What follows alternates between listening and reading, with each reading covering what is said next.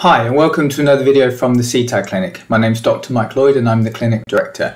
In today's video I'm going to be looking at dissociative amnesia and ways of being able to reduce this. For many people, amnesia is an extremely distressing and problematic thing, as they simply cannot remember things on a day-to-day basis. While not being able to remember things from the past might be useful, and that's where the dissociation comes in, because dissociative amnesia is about being able to remove access to potentially overwhelming and distressing traumatic memories from the past, in everyday life it's extremely difficult because people cannot focus and cannot retain information on a day-by-day basis, or are restricted in terms of what they can remember. So they're doing lots of things they can't remember, or they may plan to do things and they don't end up doing them because they can't remember to do them. This is different from ordinary forgetting. As we know with dissociative amnesia, it's a very different thing.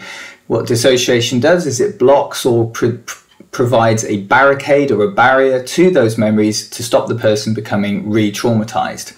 That's fine, but it does need to be resolved. Now, approaching dissociative amnesia is realistically needing to be prepared for the potential intrusion of traumatic memory. So this is something that's only done and is only advisable to be done and recommended within the context of therapy, or when a person feels safe and able to start looking at their traumatic memories. If that's not the case, for example, if a person is in an extremely unstable situation, life situation, then this really isn't something that can be done. It's worth knowing that there's a process that can be started. So it can be approached very gently, but obviously be very careful, because reducing a barrier to amnesia can mean that a lot of other stuff comes in that you don't want, because you're trying to access some things that you do. That's the nature of memory. It's a little bit of a catch-all, and it doesn't really have a very good filter for what you want and what you don't want. It's kind of all just there, or it isn't. So be mindful of that, and obviously be prepared if this is something to be undertaken, ideally done within therapeutic setting. So what we're trying to work on then is the basis of safety. The memories from the past feel unsafe to the mind. They were overwhelming at the time, therefore they felt unsafe, a threat, and therefore they've been dissociated out of the person's awareness and everyday life. If we want to reduce that barrier, we have to make sure that the pathway to those memories feels safe for the brain's memory systems. So remember, this is a physical system within the brain that is designed to organize and sort memories out, and we have to work alongside that. That's really, really important to know. So reassuring the pathway, if you like, by saying to it, it is safe for me to approach memory. It is important that I get hold of these memories from the day-to-day, because these memories are okay. These are positive, everyday memories that I need, and the stuff from the past is the negative, traumatic memories that maybe at the moment I don't need. So it's starting this process of discrimination between what is safe and what it may be unsafe. So by being able to reassure the brain, we need to provide evidence that things are okay. So the plan for this is to work with each day and find one event that could be considered to be memorable or positive.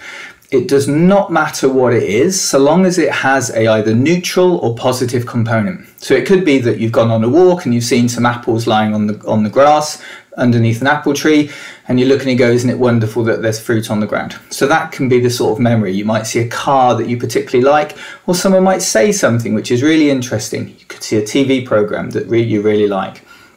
It's to study that memory, to be mindful, to focus, to learn the detail, to stop in the moment, concentrate, and work with that memory. Try and recall and try and put in as many details as possible, and label things. That is the thing I saw, that is the thing I heard, that is the thing I felt.